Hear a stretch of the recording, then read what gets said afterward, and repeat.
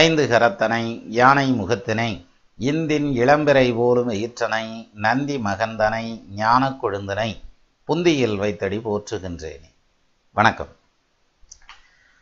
கடந்த வாரம் அர்கலாவை பற்றி ஒரு வீடியோ போட்டிருந்தோம். வழக்கம் போல் அதுக்கும் நம்ம நேயர்கள் நிறைய கமெண்ட் கொடுத்துருந்தீங்க. முதல்ல கமெண்ட்டுக்கு எல்லாத்துக்கும் நன்றி. அடுத்தபடியாக எல்லா கமெண்ட்ஸையும் படித்து பதில் சொல்லணுங்கிற ஆர்வம் இருக்குது. பட் இருந்தாலும் எல்லாத்தையும் கவர் பண்ண முடியல. அந்த டைமிங்னு ஒன்று இருக்குல்ல, அதனால் எல்லாத்தையும் கவர் பண்ண முடியல. இருந்தாலும் அதுக்காக கமெண்ட்ஸ் ரிப்ளை போடாமலும் இருக்கக்கூடாது இல்லையா? அது வரிசையாக வந்துட்டு இருந்தது, அது வாட்டுக்கு வந்துக்கிட்டு இருந்தால் ஜாலியாக இருக்கும் அப்படின்றதுனால இந்த கமெண்ட்ஸ் ரிப்ளை வீடியோ எடுத்துக்கலாம். சங்கரி அனந்தராமன் அப்படின்னு சொல்லி ஒரு நண்பர் கொடுத்துருந்தாங்க. Just give one chance to talk with you. It is quite enough sir. Thank you. Every Friday when we see the video, it is very eager to talk with you to solve the problem அப்படின்னு சொல்லி கொடுத்துருந்தீங்க. நம்ம அதுக்கு தானே live program வைக்கிறோம். லைவில் தான் எல்லாரும் பேசுகிறோம்ல, அந்த லைவில் நீங்களும் வாங்க, நம்ம பேசுவோம். நன்றி சங்கரி. அடுத்தது லக்ஷ்மி நாராயணன் ரங்கசாமி அப்படின்னு சொல்லி ஒரு நண்பர் கொடுத்துருந்தாங்க. அவர் கொடுத்துருந்ததுங்கிறது பார்த்திங்கன்னா, my dad of birth 8th October 1968, time 10:43 PM, place of birth Karaikudi. My question, I lost my money 10 lakhs in share market 2014 and 15. I am really facing the big financial problem, lot of loans, this problem killing me every day, every minute. This financial problem, when going to be completed? I am worrying about my job. Please tell me one word and golden word, please help me sir அப்படின்னு சொல்லி கொடுத்துருந்தீங்க. அதில் லக்ஷ்மி நாராயணன் ரங்கசாமி ஐயா கொடுத்துருந்த அந்த டீட்டெயிலுக்காக இங்கே ஜாதகத்தை generate பண்ணுறப்ப அவருக்கு வந்திருந்ததுங்கிறது 1968 அக்டோபர் 8, லக்னமாக வந்திருக்கிறதுங்கிறது மிதுன லக்னம், மேச ராசி, பரணி நட்சத்திரம். இப்போ நடந்துட்டு இருக்கிறது ராகு தசையில் சுக்கிர புத்தி நடந்துட்டு இருக்குது. 10ஆம் இடத்துல ராகு நின்னது யோகமான அமைப்பு தானே. 10ல் ஒரு பாம்பாவது பாவியாவது நிற்கணும்ன்றேன். அப்போ 10ஆம் இடத்துல ராகு நின்று தசை இடத்துல யோகத்தை செஞ்சுருக்கணும்ல. ஏன் பெரிய அளவில் பொருளாதாரத்தில் அடியை கொடுத்தது அப்படின்னா, அவருக்கு ராகு தசையில் புதன் புத்தி நடந்துட்டு இருந்தது. புதன் லக்னாதிபதி, 4க்கு அதிபதி, திரிகோணத்தில் உட்காந்துருக்கார். பெரிய யோகம். வாகனநாத 4ல் வந்திட ஆட்சி உச்சம். ஆகவே கேந்திர கோணம், கோணம்னா 5ஆம் இடம், 9ஆம் இடம், ரெண்டுமே கோணம் தான். அப்போ வாகனநாதன் 4ல் வந்திட ஆட்சி உச்சம். ஆகவே கேந்திர கோணம். ஆயினால் கீர்த்திமானாய் தேகமாய் கட்டில் மெத்தை சேத்திரம் நல்ல வீடும் பாகமாய் ஆயுள் தீர்க்கம் வாகனம் வரிசை சுத்தம் அப்படின்னா, வாகன வசதியோட சொத்து சோத்தோட ஆயுள் அனுபவத்தோட பிரமாதமாக பிழைக்கணும்ன்றானே. அப்புறம் எதுக்கு தலை தெரிக்கிற அளவுக்கு ஸ்பீடாக விழுந்திருக்கிறார் கீழே அப்படின்னா, அந்த புதன் வக்ரம் ஆயிட்டார். அவர் அதாவது 5ஆம் இடத்துல நிதியை கொடுக்கக்கூடிய இடத்துலையே உட்காந்துருந்தா கூட ரிவர்ஸில் வேலை செஞ்சதுனால ஃபுல்லாக பிடிங்கிட்டு போயிடுச்சு கையில் இருந்தது பூரா. அவரோட சேர்ந்த சுக்கிரன் இப்போ புத்தி நடத்திட்டு இருக்கார். அப்போ சுக்கிர புத்திலையும் பெருசாக ஒன்றும் ரிலீஃப் வந்துட போகிறதில்ல. சுக்கிர புத்தி முடிஞ்சதும் சூரிய புத்தி வருது. சூரியன் கேதுவோட சம்மந்தப்பட்டு நிற்கிறார். அவரும் 4ஆம் இடத்துல நிற்கிறார். கேதுவிலையும் மிகப்பெரிய ரிலீஃப் எல்லாம் எதிர்பார்க்க முடியாது. ஸோ அடுத்தது தனாதிபதி லாபஸ்தானத்தில் நிற்கிறார் இல்லையா, சந்திரனுடைய புத்தி. ஈவன் ராகு தசையாக இருந்தாலும் சந்திர புத்தி உங்களுக்கு ரொம்ப பிரமாதமான பலன் செய்யும். அதே மாதிரி செவ்வாய் புத்தியும் நல்ல பலன் செய்யும். ஸோ ராகு தசை சந்திர புத்தியும் செவ்வாய் புத்தியும் எக்கனாமிக்கலாக பெரிய அளவில் பெனிஃபிஷியலாக இருக்கும். ராகு தசை சுக்கிர புத்தி இப்போ நடந்துட்டு இருக்கிறது. அடுத்து வர்ற சூரிய புத்தி, இது ரெண்டுமே மிஸ்ரபிளாக தான் இருக்கும் அப்படிங்கிற மாதிரியான ஒரு பாயிண்ட்டு. அப்போ இந்த சுக்கிர புத்தியும் சூரிய புத்தியும் முடிகிறது எப்போ முடியும்? மனசை திடமாக வச்சுக்கிடுங்க. 2021 ஏப்ரல் 5 வரைக்கும் ஓடும். 2021 ஏப்ரல் 5ஆம் தேதிக்கு அப்புறம் வரக்கூடிய பீரியட் சுக்கிர புத்தியும் முடிஞ்சிருது, சூரிய புத்தியும் முடிஞ்சிருது. இது ரெண்டு முடிகிற வரைக்கும் இந்த பொருளாதார சிரமங்கள்ங்கிறது உங்களுக்கு இருந்துகிட்ருக்கும். அதோட சரியாக போயிடும். அப்போது அது வரைக்கும் என்ன செய்கிறது? துர்க்கை வழிபாடுங்கிறது ரொம்ப நல்லது. ராகு தசை நடக்குது இல்லையா, செவ்வாய்க்கிழமை துர்க்கையை கும்பிட்டுட்டு வாங்க, போருமானது. ஆனால் கௌரவம் பாதிக்கப்படாது.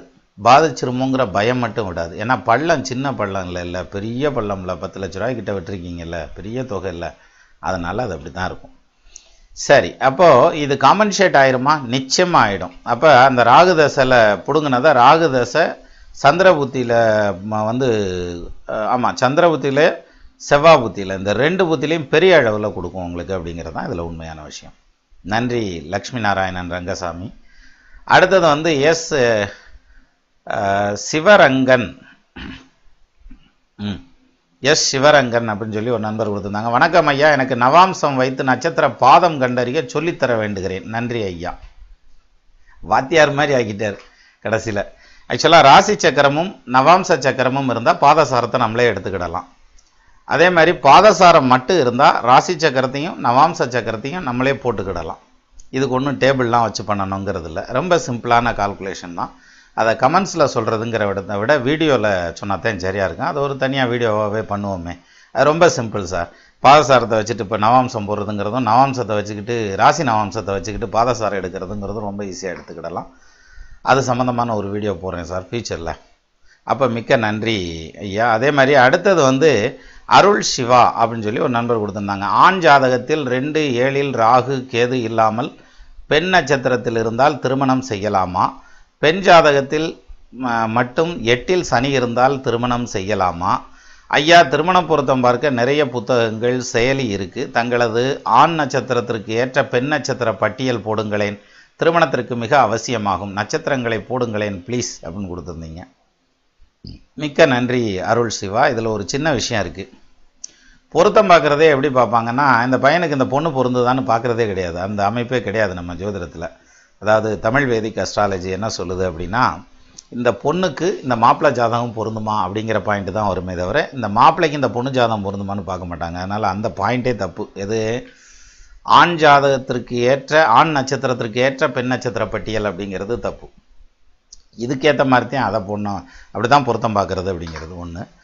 ரெண்டாவது, நம்ம ஒரு பட்டியல் தயார் பண்ணி போடுறதுனால புதுசாக எதுவும் போட்டுற போகிறதில்ல, எல்லாம் இருக்கிறது தான். அது இதில் ஆண்ட்ராய்டு அப்ளிகேஷன்லாம் பார்த்தா அடேங்கப்பா நிறைய திருமண பொருத்தங்கள் போட்டிருக்காங்க, நிறைய பேர் போட்டிருக்காங்க.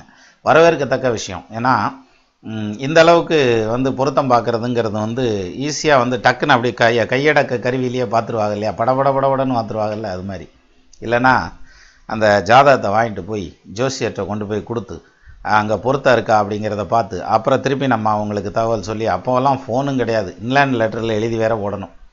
என்னன்னு சொல்லணும்னா அந்த டைமில் கல்யாணம் பண்ணவங்களெல்லாம் பார்த்தீங்கன்னா இப்போ தான் ஜாதகம்ங்கிறது ரொம்ப எளிமையான விஷயமா போச்சு. ஜாதகம் இருக்கா பொண்ணுக்கு, ரைட்டு இருக்குது, வாட்ஸ்அப்பில் அனுப்பிச்சி விடுங்க, நான் பார்த்துட்டு சொல்கிறேன்ட்டுருவாங்க. கூட டேட் ஆஃப் பர்த் டைம் அனுப்புங்க, நாங்கள் இங்கே கம்ப்யூட்டரில் போட்டு பார்த்துட்டு கூட சொல்கிறோம் அப்படிம்பாங்க. இப்போ அப்படி இல்லை, என்ன இருக்குது அதை அப்படியே ஒரு ஃபோட்டோ எடுத்து வாட்ஸ்அப்பில் போடுங்க, நாங்கள் பார்த்துக்குறோம் அப்படின்ற மாதிரியான அந்த ஃபாஸ்ட்டான உலகம் வந்துருச்சு.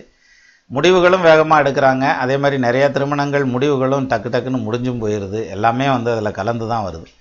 சரி, இதில் நீங்கள் கேட்ட அந்த கேள்விக்கு வருவோம். 2-7 ராகு கேது இல்லாமல் பெண் நட்சத்திரத்தில் இருந்தால் திருமணம் செய்யலாமா? செய்யலாம். அந்த ராகு கேதுனால ப்ராப்ளம் வருமா வராதாங்கிறத பார்த்துட்டுல செய்யணும். இப்போ 2ஆம் இடத்துல தனிச்ச ராகு இருக்குது, இல்லை தனிச்ச கேது இருக்குது, அதனுடைய தசை நடக்குது அப்படின்னா அவங்க ஃபேமிலியில் நிச்சயமாக பிரச்சனை வரும் அப்படிங்கிற மாதிரியான ஒரு பாயிண்ட் உண்டு. கணவன் மனைவி கடையில் பிரிவினை வரைக்கும் கொண்டு போகும் அப்படின்னு ஒரு எடுத்துக்காட்டு சொல்லலாம். ஆனால் 2ல் ராகு இருக்க எல்லாத்துக்குமே அப்படித்தான் போயிருமானா அதுவும் சொல்ல முடியாது. அதுதானே ஜோதிடமே, எங்கன்னா உடிச்சாலும் வலிக்கிட்டு போயிடும் டபக்குன்னு. அப்போ ஒரு எடுத்துக்காட்டாக சொல்லணும்னா, தனுசு லக்னத்துக்கு 2ஆம் இடத்துல ராகு நிற்கிறாருன்னு வச்சுக்கிடுங்க. அந்த சனீஸ்வரன் துலாத்தில் உச்சமாய் நிற்கிறாருன்னு வச்சுக்கிடுவோம். இந்த ராகு ஒன்றும் செய்யாது, ராகு தசை நடந்தால் கூட ஒன்றும் பண்ணாது. அதே சமயத்தில் இந்த ராகு மகரத்திலே உட்காந்துருக்கார் 2ஆம் இடத்துல தனுசு லக்னத்துக்கு. சனீஸ்வரன் மேஷத்தில் நீசமாகிறார்னா அந்த ராகு தசை ரொம்ப கடுமையாக இருக்கிறதுக்கு வாய்ப்பு இருக்குது. ஸோ இது மாதிரி அந்த இடத்துக்கு தகுந்த மாதிரியான சூழ்நிலையில் தானே முடிவு எடுக்க முடியும். ஒன்று. ரெண்டாவது ராகு எதுங்கிறது பல வீடியோவில் நான் சொன்ன மாதிரி எத்தனை பெரிய ஜோசியராக இருந்தாலும் ஏமாற்றி விட்டு போயிடும். ஏன்னா நிழல் கிரகங்கள்ங்கிறான், சாயா கிரகங்கள்ங்கிறான், கண்ணில் பார்க்க முடியாதுன்றான். அதனால் ராகு எதுங்கிறது ரொம்ப கவனமாக ஹேண்டில் பண்ணி சேர்த்து வைக்கணும். அவ்வளோ ரிஸ்க் எடுக்கிறதுக்கு யாரும் தயாராக இல்லைங்கிறதுனால ராகு எது 2ல் இருக்கா, அதை போய் என்னத்துக்கே வாத்துக்கு இருக்கா, விட்டு வேறு எதை பார்க்க வேண்டியதுன்னா ஏன் வேலை இல்லையா உனக்கு அப்படின்ற மாதிரி சிம்பிளாக முடிச்சுட்டு போயிடுறாங்க. அப்படி இல்லை, அந்த ராகு எது யோகத்தை செய்யக்கூடிய விதத்தில் இருந்துச்சுன்னா தாராளமாக சேர்க்கலாம், ஒன்றும் பிரச்சனை இல்லை அப்படிங்கிறது தான் இதனுடைய நிலை. நன்றி அருள் சிவா.